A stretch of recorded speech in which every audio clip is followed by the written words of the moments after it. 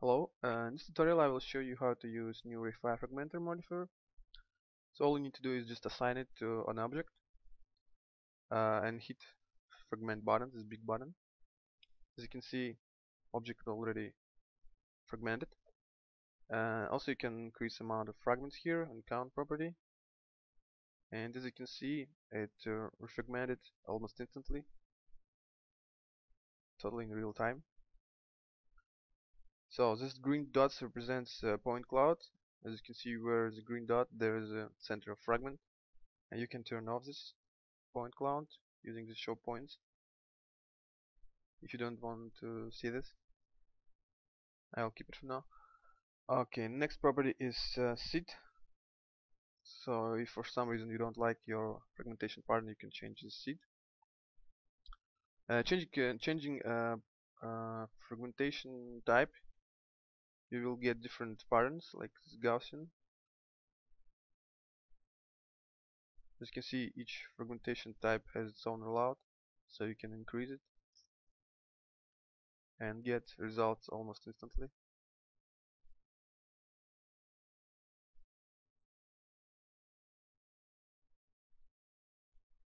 Here's the radial fragmentation type. Increase radius, rings,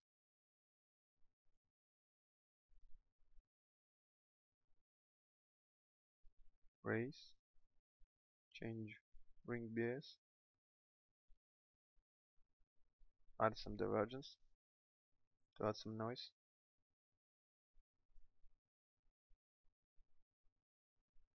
Another one is cubic. It generates point cloud in some kind of cubic. As you can see, there's the same divergence properties. And the spherical,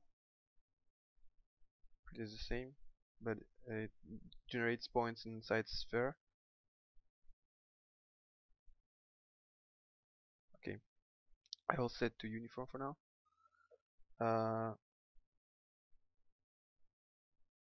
Also want to say that as you can see that there is a crack white property, so you can add some cracks in your fragments.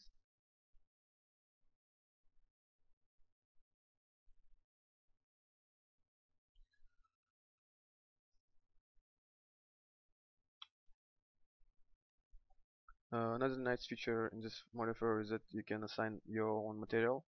As you can see right now, it's assigned this gray material to this object, and if you want to add some different material to interface, you can do this here.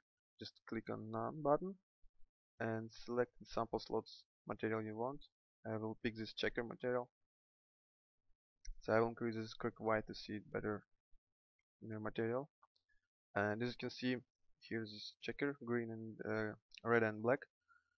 Changing UV scale property, you can change its scale. Another nice feature is that you can detach all fragments using this detach button. But before do this, uh, uh, if you want to keep your original not detached object, you need to pick this preserve original checkbox. So in this case, if you will hit detach, you can move this object apart, and here you can find your fragments. So using this different seed, you can like changing seed, hit detach, move further, change seed to third, hit detach again.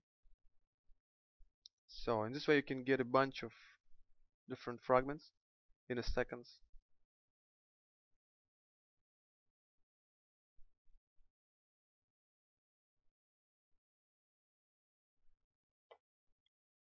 Also want to mention that this modifier is totally multi-threaded. Like if I will, so this is, I have 8 cores, and if I will set some large amount of count, like 2000, as you can see, all 8 cores was involved.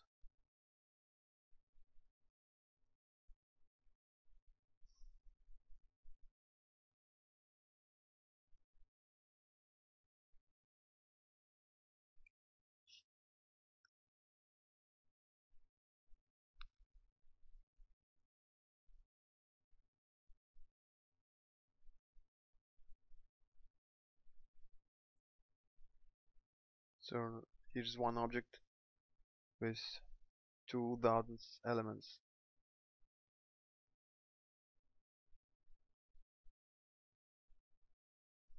There's a nice feature in this RayFire Fragmenter modifier is that you can move your point cloud. Going to this RayFire Fragmenter subobject point cloud mode, you can just simply move it and get different fragmentations. And better to do this in local mode.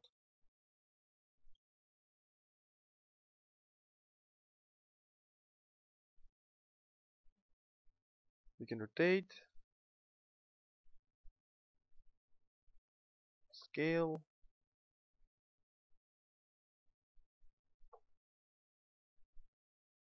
and more.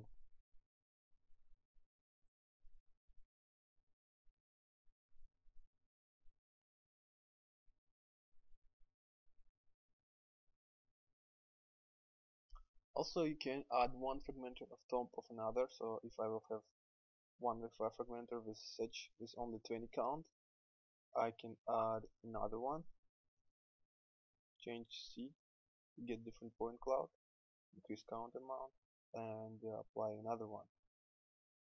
So now, as you can see, there is a totally random pattern. So I can turn off this one or this one, and if I will detach fragments now,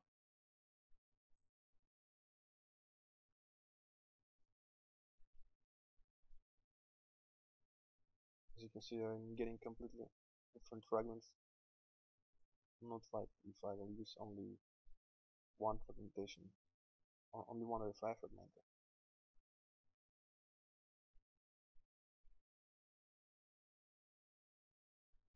Also, it's possible to fragment only elements. Like if I have one RayFire fragmenter, I can add edit poly, go to element level, I can select only half of these elements, and add another RayFire fragmenter.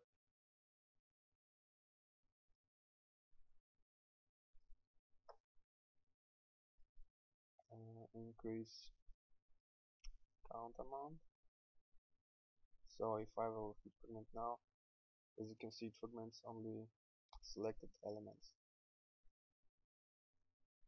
Like I can go to this element level, reselect or deselect some other elements, join on fragmenter, and it will fragment only these selected elements.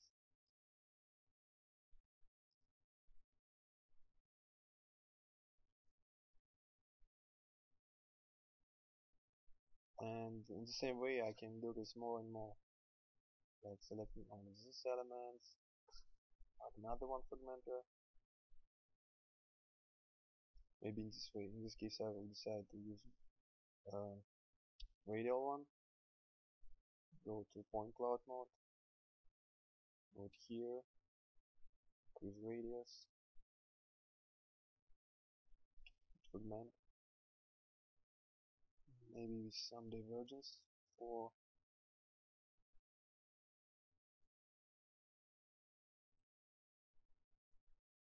like this one. And add another poly. Select here. Add another fragmenter with radial fragmentation type. Go to subobject level. Over here. Increase radius. Fragment. Add edit poly. Select here Arc RayFire Fragmenter, and I think you got how it works.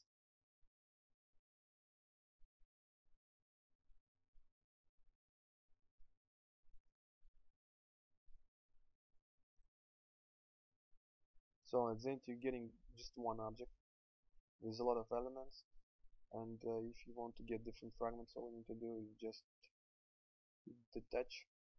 Keep in mind, if this checkbox is off, you will lose your original object. So here's my object with about 400 elements, fragments, I mean.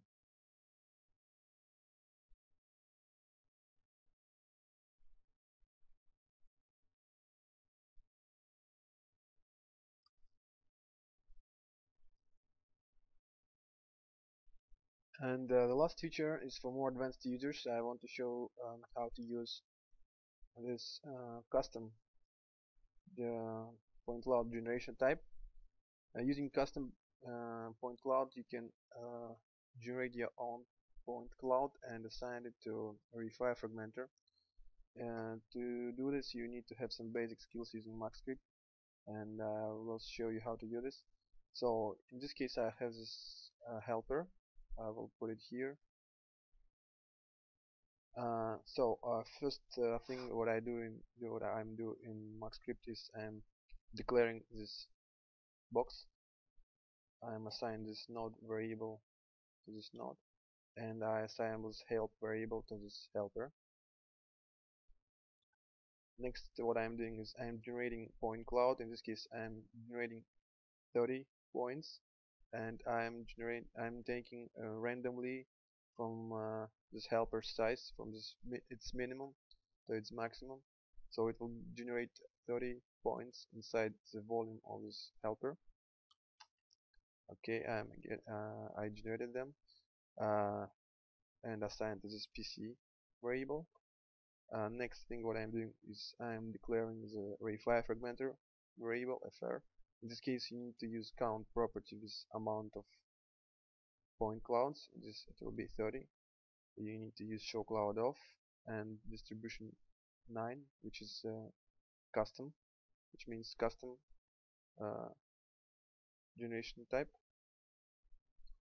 and preview off. So I'm declaring it. Now I'm adding this modifier to this modifier fr to node. Here this fragmenter, as you can see, it has 30 count. And next thing you should do is to convert this point cloud from world space to this object local space, and you need to use this node RayFire Fragmenter set cloud function. I will increase it. Here is set cloud. Next, first variable in this function should be the object variable and the point cloud. Here I assign it. If I will turn on show points, as you can see, there's 30 points which are in this helper's object volume. And last thing I need to do is turn on command button. So as you can see, I generated my own custom point cloud, and if you have some basic MaxScript knowledge, you can generate your own point cloud in any way you want.